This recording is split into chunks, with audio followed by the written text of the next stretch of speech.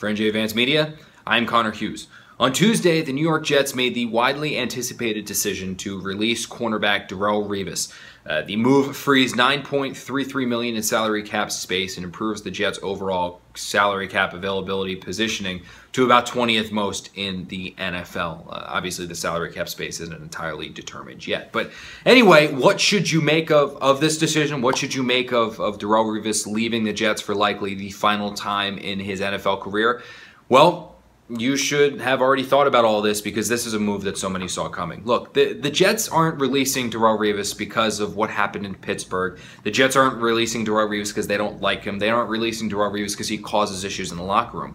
From a leading point of view, from a personality point of view, Revis checks all the boxes. Simply put, he's just not the player that he used to be, and he's not worthy of the salary that he was going to get paid if he was on the Jets roster. See, Revis was set to count $15.33 million against the salary cap space. If he was still a top-flight corner and one of the best in the NFL, you can make the argument to keep him on the roster for that salary.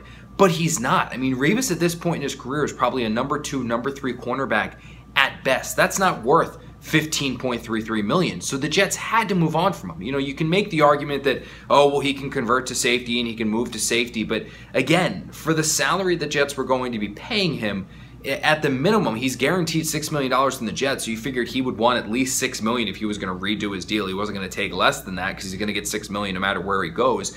That's still high for a player converting his position and changing his position to safety for the first time in his career. So he's going to be a first-time safety making $6 million. That's just a little too high. So, you know, is it tough to see him walk away if you're a Jets fan? Yeah, sure. Is it going to be tough to know that Revis has probably played his final game in a Jets jersey? Sure. If you're a Jets fan, that's undoubtedly something that's probably going through your mind.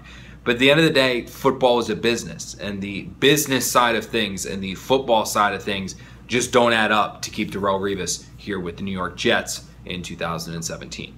For NJ Advanced Media, I am Connor Hughes.